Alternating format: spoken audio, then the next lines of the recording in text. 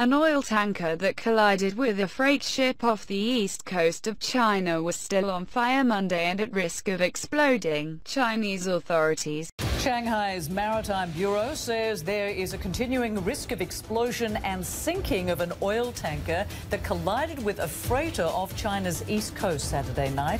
Meanwhile, the search and rescue mission is ongoing for 31 missing tanker crew members.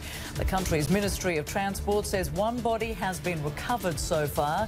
The tanker was carrying 136,000 tons of oil when the accident happened. No word on the cause yet in terms of how these two ships managed to collide Saturday night. This was an Iranian oil tanker and a Chinese grain ship colliding. Of course, the immediate concern was for those missing crew members. 32 crew members from that Iranian oil tanker were missing, with the Ministry of Foreign Affairs here in China confirming that one body has been found so far. The immediate concern is going to be the search and the search operations for those 31 sailors, those crewmen that still are missing at this point. A difficult task, given that there is a fire on board that tanker that's spraying a lot of smoke up into the air. These are very cold waters where these two ships collided, and so the rescuers certainly have a very difficult mission ahead of them, trying to find those missing crewmen. If that's the immediate concern, though, the flip side of that will be the potential environmental impact. I mentioned that fire on board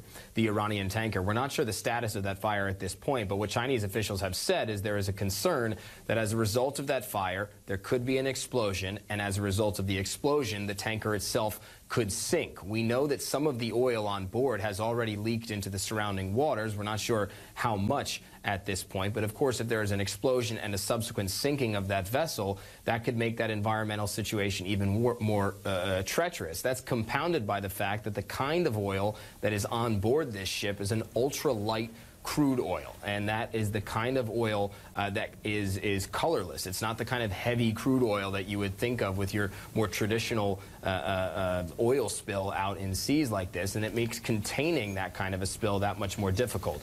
We're not there yet. As far as we know, there hasn't been an explosion on board. The ship is still floating at this point, but that is the concern for officials moving forward, the remaining crew that are missing and the potential environmental catastrophe that could occur.